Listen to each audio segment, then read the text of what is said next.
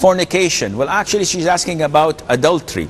A woman who was married, she cheated on her husband and committed adultery, and he came to know about it, and she repented and she sought for Allah's forgiveness, and the husband seems to have concealed the issue, but he's still reluctant whether to continue to live as a normal life and forgive the woman for what she had done or divorce her. And she says, how can we convince the husband? I don't know. This is not an easy thing that you simply can kiss and make up. This is a man's honor. When his wife commits adultery, she has broken every piece of trust between him and her.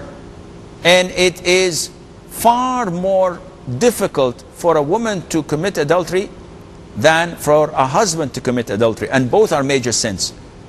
But it is far worse when it comes from a woman, because it is like glass. Once broken, it can never be fixed.